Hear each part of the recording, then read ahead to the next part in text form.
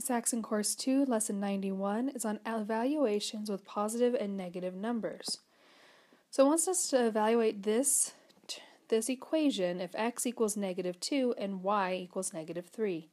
So first, we're going to write parentheses for each variable. So instead of putting the letters, we're going to put parentheses in and keep the signs. Okay, now we're going to put in -2 for x and -3 for y. So this will be -2, -2, -3, and -3.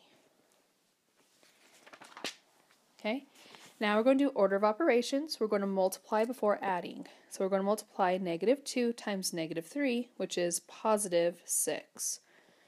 Okay, then we drop the other numbers down. Okay, now we're going to add algebraically from left to right. So we have -2 minus a +6. That's going to be -8 minus a -3.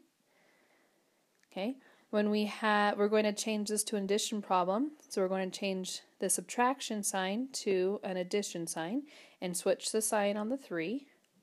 So it's going to be -8 plus a +3, which is equal to -5.